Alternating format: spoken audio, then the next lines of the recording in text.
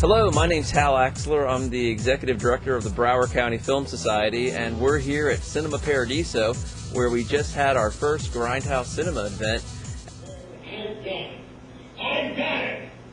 I know what you really put your act together. Wait till you hear this, it'll kill you!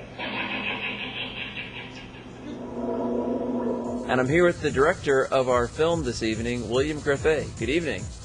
Good evening, Hal. To you can call me Bill.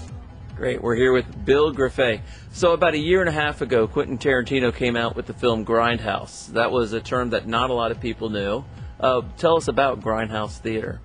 Well, Grindhouse, originally was burlesque theaters, and then in the 50s they all started, the live shows started closing, so the neighborhood theaters took them over. And Quentin Tarantino is a very big fan of these type of films, and so he's part owner of a theater out in Los Angeles called the New Beverly, and they were kind enough to invite me out a couple months ago and show two of my films called Impulse with William Shatner, and then one called Stanley, which was a suspense film.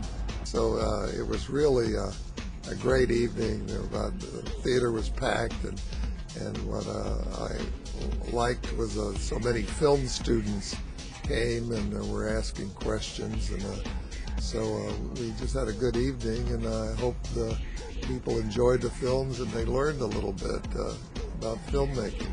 And the film we played tonight was Mako, Jaws of Death, which came out right after Jaws. What's the story behind this film and Steven Spielberg's Jaws? Well, I wrote that story years before Jaws was ever thought of by Universal, and nobody wanted to back the film, so I put it in the drawer and I went on to other films.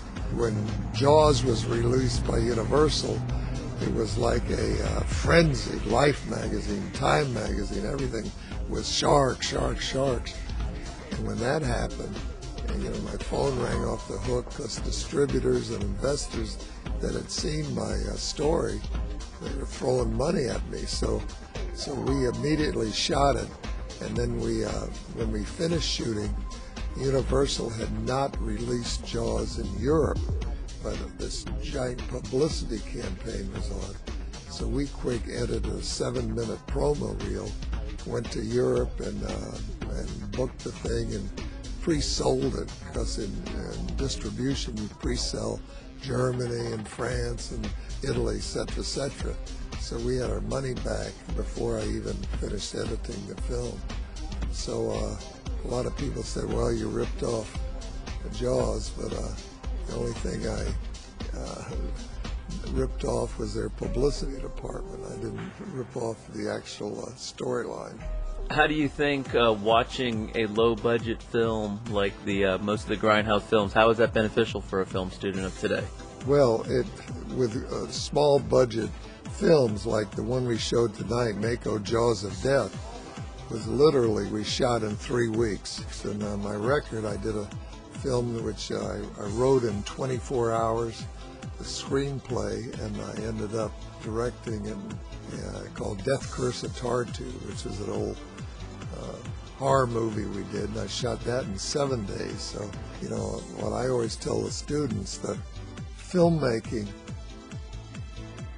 it's an art, but it's a commercial art, and nobody hands you $50,000, $100,000, $200,000 unless they want their money back. That's a hell of a responsibility, and you better bring that picture in on budget.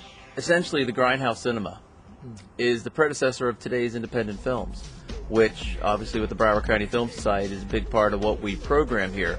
How do you relate today's independent film with what you are doing? Well, I think the only difference is from a technical standpoint. It's so simple to make a movie today compared to what I made. The first movie, The Checkered Flag, the camera weighed 300 pounds. We had big 35mm Magna sinks for the sound. It was a nightmare.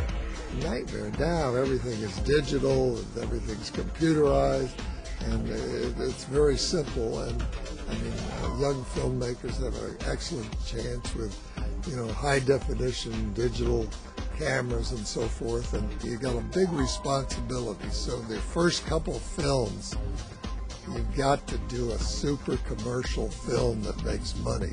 If you don't, you're going to end up with the greatest, most expensive home movie ever made.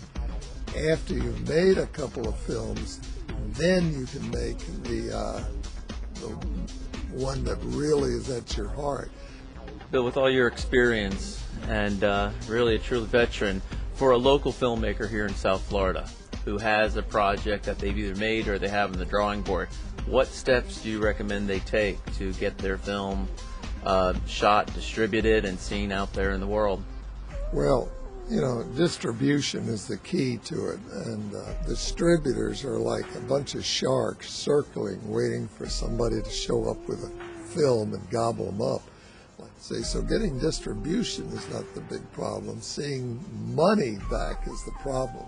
Like on Ceasefire, I ended up with one company doing theatrical only. I ended up with about 20 other distributors, and we did foreign sales. HBO alone gave us the cost of the film back. So if you hand your whole package to one entity or one distributor, they're gonna rape you. It's something that you got to really guard yourself against. And I've helped a lot of young filmmakers try to get through all of those shark-infested waters. Sounds like the plot of the movie we saw today. Well, we're going to be doing Grindhouse Cinema monthly here at Cinema Paradiso, and you can find out information on all the upcoming events on our website, www.fliff.com. That's FLIFF. And again, thank you for joining us, and it's been a real pleasure.